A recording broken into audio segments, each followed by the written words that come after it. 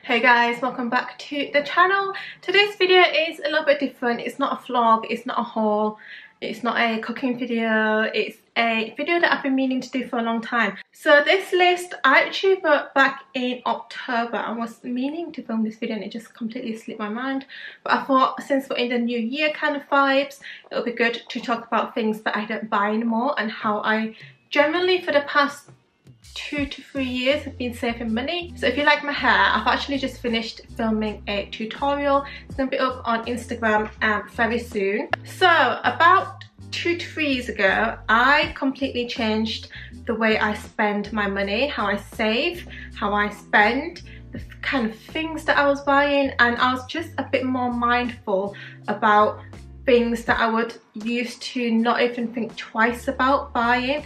Now I always think about it. Do I need it? Is it a want or is it a need? And then I go from there. So first of all, I want to talk about the first thing that you guys might have noticed that I don't really buy as often as I used to, and that is designer handbags. I still love designer handbags, but I will only buy designer handbags that I absolutely love. So I don't buy it bags anymore. I remember when Instagram, YouTube, I'd watch people and there'd be this it bag that everybody had and I'd be like, oh my god, I really want that, I need that, and I would actually just buy it. But now when I think back, do I actually like those bags or do I like it because everybody else has got it? So I haven't been buying any bags recently for the past 1 or 2 years. The only bag that I have bought was the Louis Vuitton bum bag, which I thought was really useful and I genuinely really wanted and liked it, and I'd wanted it for a long time and it was always out of stock, so I never got around to buying it until it came into stock. And sometimes I think nowadays a designer bag is over £1,000 easily. Like £1,000 is kind of like the benchmark of designer bags. Anything under it would be a smaller designer handbag, like a crossbody or something. But if you want like a proper medium-sized luxury, good quality kind of designer bag, you're looking at over £1,000. So in my mind, I'm thinking that £1,000 could go towards Aiden's bank account savings, it could go towards investing, it could go towards saving up to buy a second property. There's so many other things that come into my mind before I think, okay, let's go buy this handbag. Because let's be honest, I used to buy handbags a lot and they're now just sat in the top of my wardrobe gathering dust, and especially now where for the past year we haven't been going anywhere, I'm just like, whenever I do a declutter or I look at them, I'm like, why did I spend like £2,000 on this bag? The only exceptions that I would say I would still buy is brands that don't lose value. So brands like Chanel, I will always still have interest in. I would still consider it as a purchase because it generally grows in value over time. But bags like my Chloe one, my Prada, my Givenchy, they've all gone down in value and they're like worth less than half of what I paid for it. So I'm just like, they're still really good condition, they're still brand new, but it's just not worth any money. And that's why I stopped buying as many designer handbags as I used to. So skincare and makeup. This is hard because I'm saying this because I get sent a lot of skincare and makeup obviously, so generally I don't actually have to buy any, but I still used to buy skincare and makeup. And when I say skincare and makeup, it would be on the whim. So I'd walk into Boots, I'd walk into Selfridges or whatever, and I would just fancy buying something, and that would always be beauty, makeup, skincare, because that's what I'm into. And I realised that I was accumulating all of these products that I would use once or twice and then not use them again. I have like over 100 lipsticks and I'm just like, why do I need over 100 lipsticks?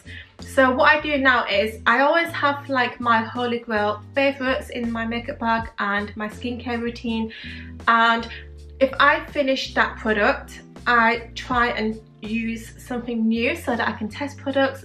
Obviously I get sent a lot, but if I wasn't doing this as a job, or if I wasn't being sent all of this stuff, I would just repurchase my staples and stop dipping into different skincare brands and products just because it's the latest skincare craze or everybody's using it, so I want to try it, when really it might not even end up being good for my skin. So that's what I'm trying to get at. Like, I'm not buying makeup or skincare on a whim. Although I did buy the Maybelline Sky High mascara the other day on a whim because it was going viral on TikTok.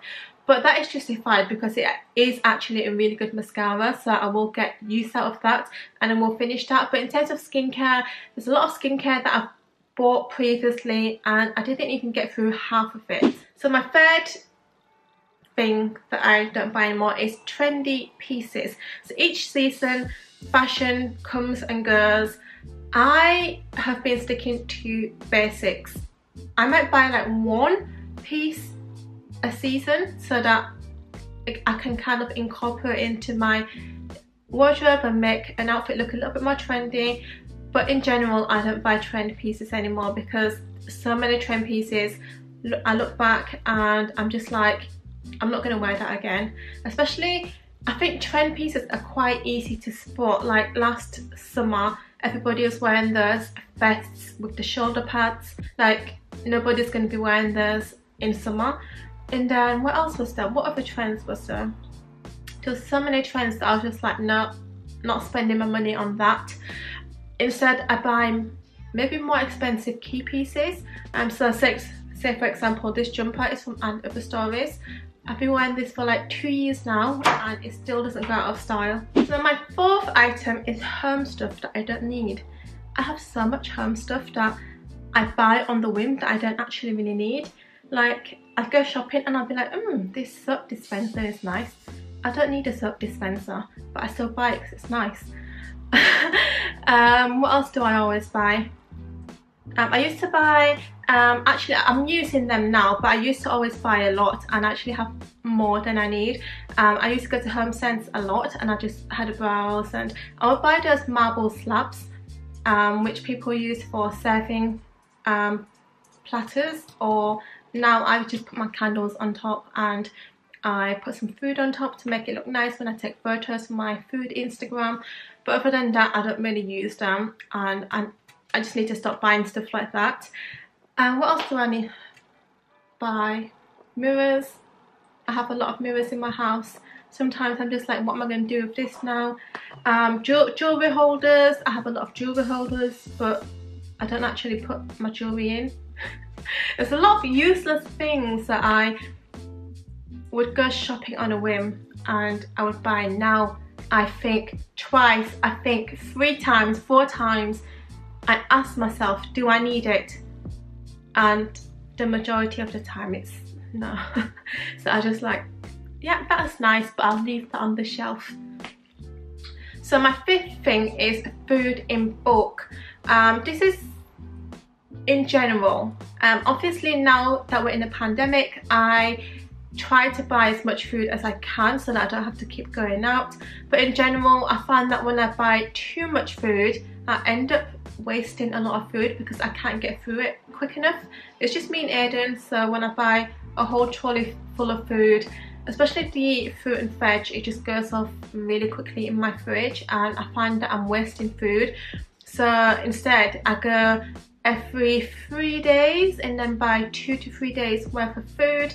Obviously freezer stuff I buy a lot more, and sometimes when there's nothing in the fridge I can make do with what's in the cupboard and the freezer. But in general, I've stopped buying like a whole week's worth of food because it does generally just go to waste, and every time I throw out something that's moldy I just think, oh, like, it's such a waste. Sorry, I didn't realise how bright the camera was getting, but the next thing I want to talk about is cheap candles and diffusers.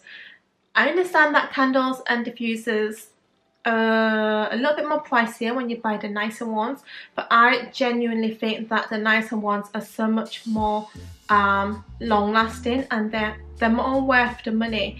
The only cheap candles or inexpensive candles that I still buy is Yankee candles, because I do really like their scents, but otherwise I don't buy candles on a whim. I don't buy candles from the supermarket anymore or anything like that, because you can burn them for hours and you can only smell it just. Whereas when you buy a more expensive candle, yeah, it might be like 4 times more expensive, but you just burn it for like 10 to 15 minutes and the whole, well, my whole flat is filled with the scent.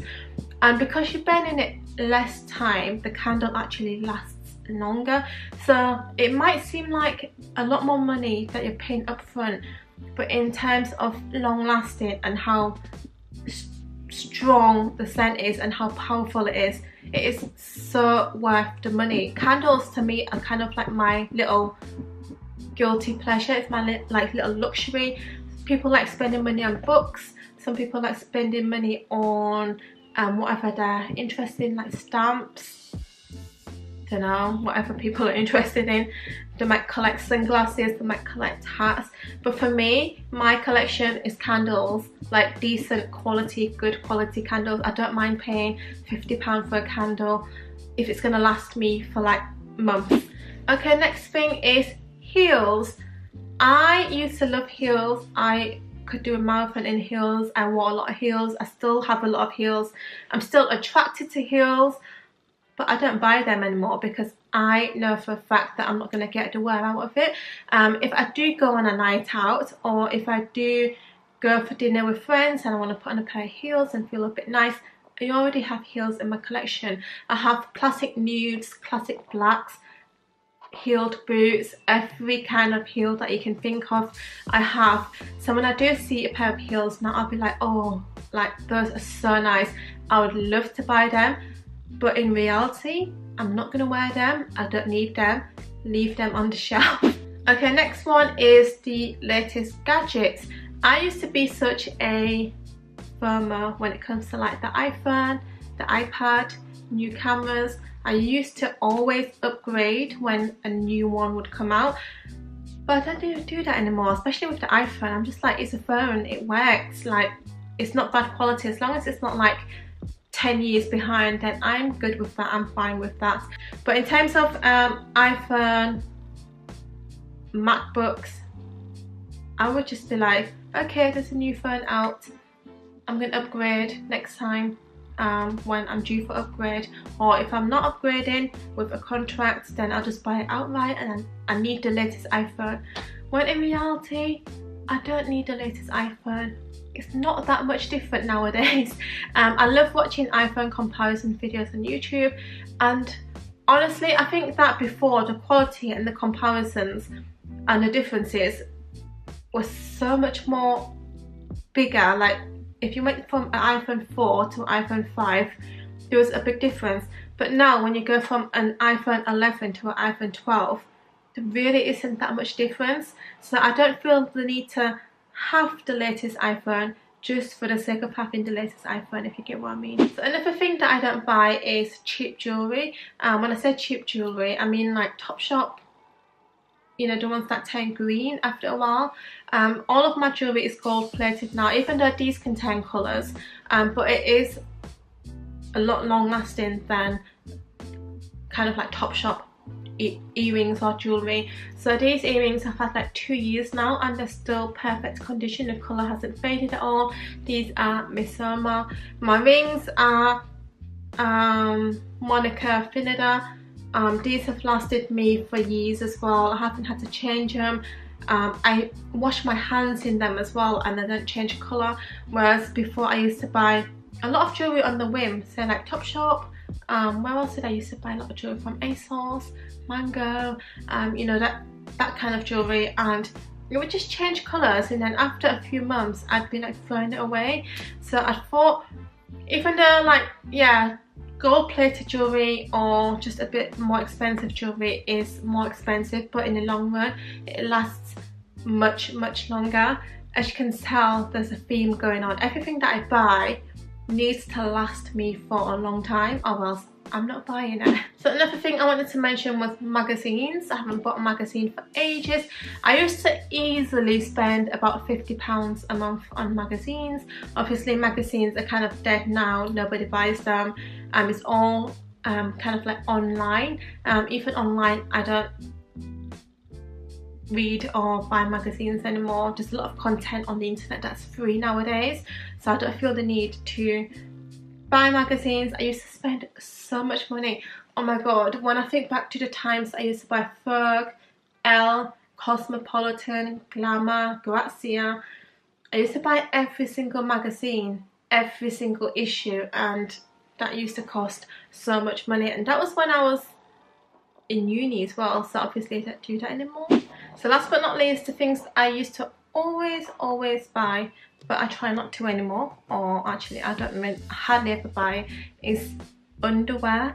I have a weakness for underwear. If I see a pretty bra set and a pretty lingerie like on lace and bow, I used to buy it and then just leave it in my drawer, never wear it, because when I get changed in the morning I always reach for the comfy t-shirt bra, the granny pants that really hold me.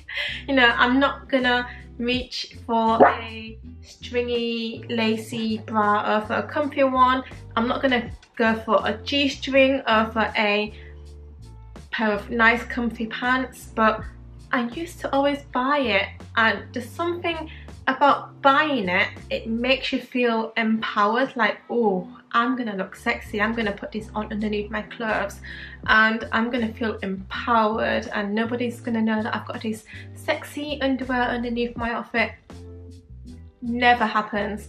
Always go for the granny washed 1,000 times bra and pants. Yeah, I'm kind of like exposing myself, but comfort is key when you get to my age, okay? So yeah, I try not to buy underwear anymore. Underwear is not cheap, you know. Underwear is expensive, so when you start buying underwear like every couple of weeks and you don't wear it and it's just sitting in your drawer, I'm just like, that's money that I could have been putting into a stock. So I hope you liked my video today, and this is just personal opinion, personal circumstances, personal habits. Obviously it's going to differ from person to person. What you like to buy I might not have ever bought in my life before, but this is just some insight on how these little things can save you money if you just stop buying it, or think twice, think 3 times, 4 times, 5 times. Hopefully you enjoyed this video. I am a big massive money saving bargain hunter kind of girl, so if you want me to make more of these videos, let me know. If you have any ideas for me, let me know in the comments and I'll try to do it for you. But in the meantime, stay safe, take care, and I'll see you in my next video. Bye guys.